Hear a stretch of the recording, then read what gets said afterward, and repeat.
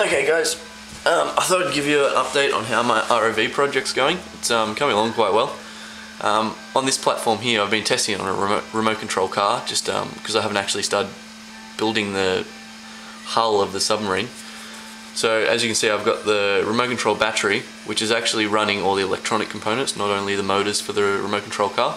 So I'm taking it off, going through a couple of linear voltage regulators, which comes down to a USB hub, and that's powering my Raspberry Pi, my Arduino, and the webcam up here at the front, which is giving me live feed.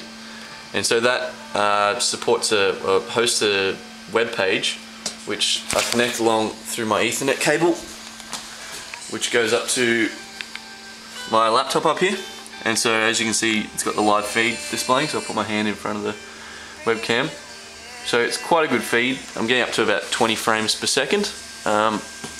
And then if I grab my Xbox control, you can also see, combined with the feed, I've got control of the car as well. I'll show you the motors as well.